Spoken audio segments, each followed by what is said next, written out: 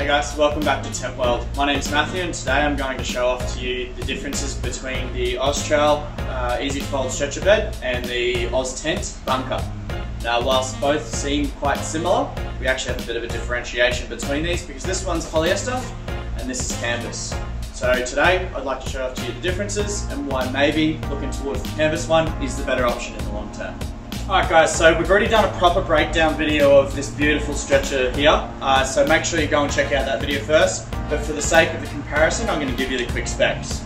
So it's a full 2 meters long by 80 wide with a standing reach of 142 centimeters to the top here. Next up we've got the bunker from Oztent. So this is again the same 2 meters deep by 80 centimeters wide, but this one's actually taller at 145 centimeters. So I'll 3 centimeters taller at the top here.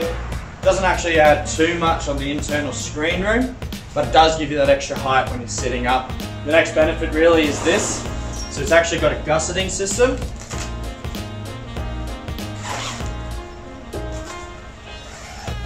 So you can actually pin this out quite a bit further if you want to have somewhere that's really quite protected when it rains. One of the most commonly asked questions we get about these bunkers is if I'm setting it up underneath my awning, which is quite common, can I set this up without the fly over the top? And absolutely you can. You see that we've got the screen only on this one. It's got a essentially midgie-proof screen here, so it's going to hold up quite well, especially if you're up at the cape surrounded by flies. It's also got 3 points of entry. You've got this and both sides can be opened if you want to. Alright, and now we're with the OZtrail one. Same system, definitely usable without the fly. You'll see that it has a little bit of a lower point here, although it's not much lower to be honest with you. It also has the same pockets as the bunker that's in here. Alrighty guys, so I'm inside the Oztent bunker now and there's a couple of key features I really want to show off to you. For starts, I'm 6'3" and 120 kilos and I'm very comfortable in here. I've got room for my head and my feet aren't even touching the backboard. The 150 kilo weight rating on this and it feels quite sturdy. A couple of other little nifty things they've thought about. Oztent have provided pockets on both sides here so that you can store your stuff inside. So another thing I wanted to talk about quickly while I'm in here is the actual strips along the bottom here to help distribute the weight, as well as it's not rated for, but there's definitely some insulation in here to sort of help with the updrafts in the morning. Alright guys, so obviously these two are very much natural competitors in the market.